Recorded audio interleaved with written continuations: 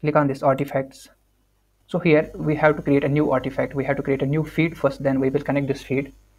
Click on new feed, enter the desired name of the feed. Once you enter the name of the feed, we have to choose the visibility of this feed, who can reference this feed in his or project. Then we have to choose a scope of this feed. The scope will be only this project API authentication, or it will be the entire organization. Now let's click on this create button. So after creating this feed, we have to connect to this feed. So click on this. We have to choose the current feed. Then click on this connect to feed.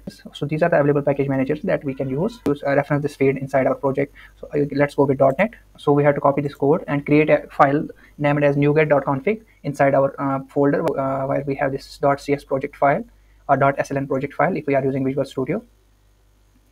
Once we create the file, then we can use this .NET Restore Digest interactive package manager.